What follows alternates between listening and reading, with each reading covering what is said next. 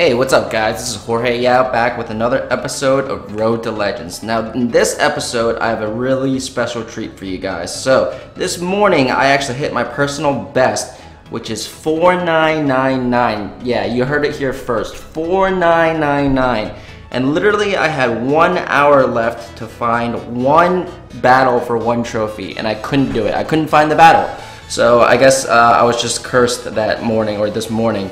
And so I hit 4999, and then I went on defense and I got 1 star for -15, which left me at -1, net -1 for the session, which was okay, I'll take that. And the reason being is, you know, if I can net even or positive for the session, then I'm good, because then patience and focus comes into play, and I'll probably get it back in the next session. So you just never want to end up too negative in one session, and then because then you're just trying to dig yourself out of a hole.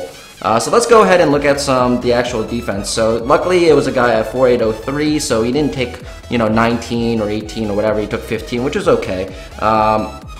You know, so I'll show you guys the replay right now of this defense. Now this base I've been basically using for a while now, and with the new update, all I did was I just added walls on each of these corners.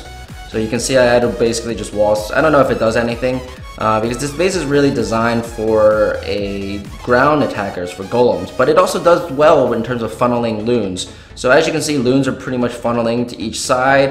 There are a few loons right there. The one difference that I did make was, or change that I did make was, I had one expo on ground and I switched that back to air because of the new update and how basically air troops are a little bit stronger, dragons and stuff like that. So I can definitely see a lot more players probably using dragon strategy or lava loonian strategy, air strategy basically over ground. And plus with the extra 25 walls, that doesn't affect air at all, but it messes with ground a lot. So right now you can see he's at 41%. So I'm thinking, okay, I might be pretty good. I was hoping that he would go greedy and basically drop his king and queen right there and try to go for the 2-star, but he has 14 minions left, which I think he's going to use, actually I know he's going to use. So use that hog rider to basically lure out my clan castle. Now the reason why I still use lava hound and loon in my clan castle is because I never really use them to be effective against air in the first place. I really use them to basically stall the enemy king and queen, because if there's an air attacker trying to go for a 2-star, usually it's the king and queen that get the 2-star done. So if you have a lava hound in there, it still does its job by stalling the king and queen, mainly the queen. So that comes out really handy, and you definitely want to. So I still use it. Some people like to use dragon and dragon and witch. Some people go back to 2-2-3, which is 2 witches, 2 wizards, and 3 barges.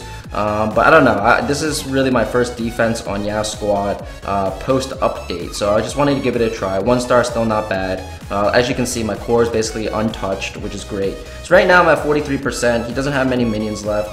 5, 2 archers, and 6 wall breakers. He has his king and his queen. So right now I think he's trying to pick off yes, he does. He tries to pick off the extra percentage, excuse me, for the 1 star. So he's trying to guarantee the 1 star first, right? So he's at 46%, and you know he's going to get the 1 star. There's no doubt about it that he's going to get the 1 star.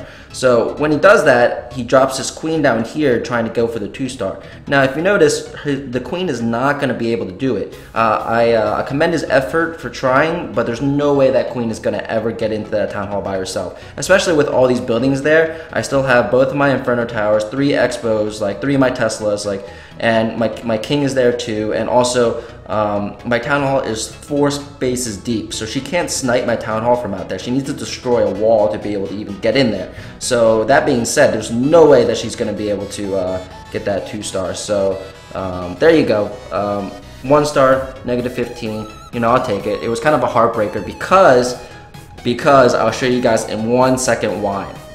So you're looking at my attack log. I literally 1-starred almost the exact same base, and if I had 2-starred it, I would have made legends right then and there. I would have made legends right then and there. It was such a heartbreaker. It was such a heartbreaker. But let me show you the replay.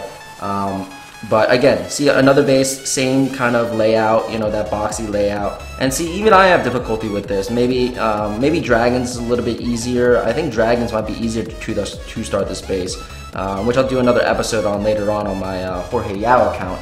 But for this, as you can see, I take out that top air defense first, and that bottom, I take out the archer tower, mainly just the defenses, so that my middle loons, they don't funnel around the core. So this base is designed for both loons and golems to funnel around the core because of defenses. So as you can see, around the core, it's all storages. Now, the reason why there's storages is because golems and lava hounds and, golems and loons, they attack defenses. So, you know, they'll go around the core rather than go straight to the core. Because those storages and pumps act as a buffer zone, basically. But, you know, if you know how to attack this base, then the strategy is not that hard to use.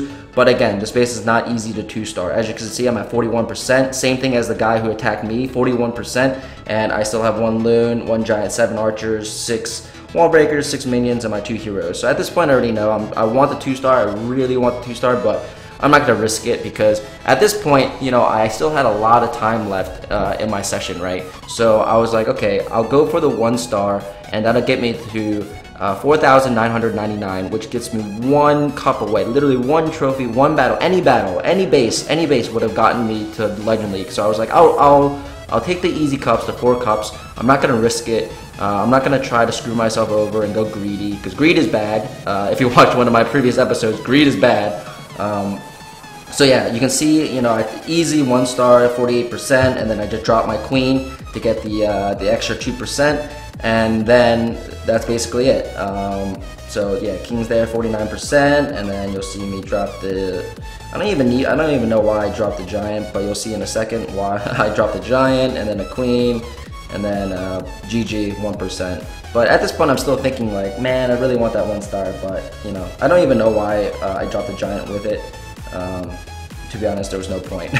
But anyway, I wanted to ensure that I at least got more than 50% just in case, and then boom, I ended it. But that was gut-wrenching because at 4,999, you're like, oh, so close, so close.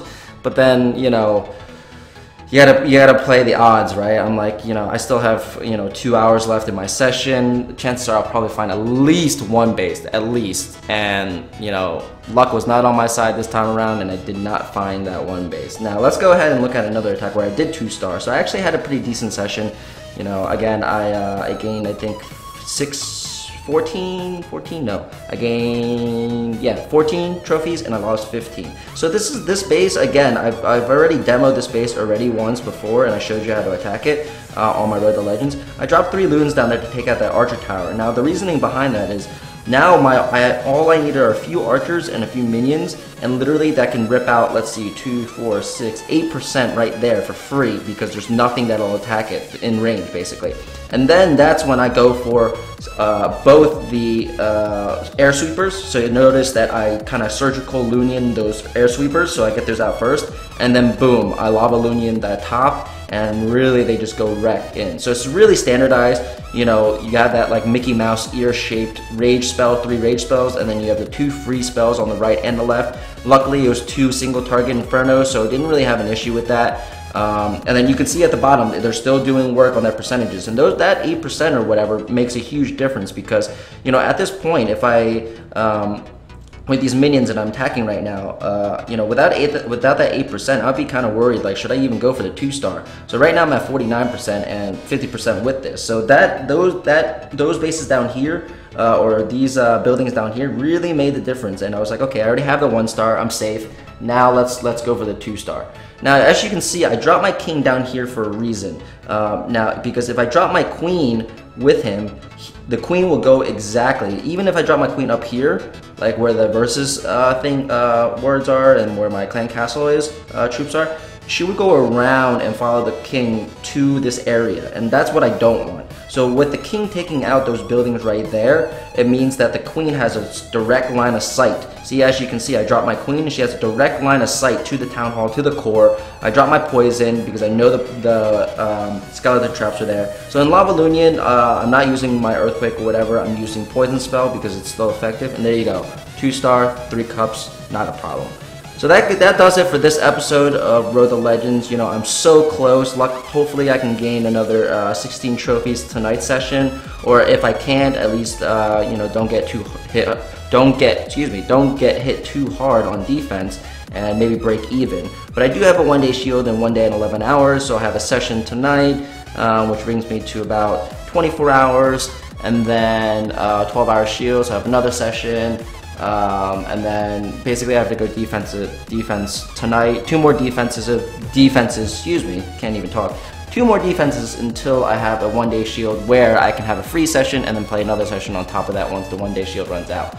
So, that being said, again, this concludes it for this episode of Road to Legends. I was so close, 4999.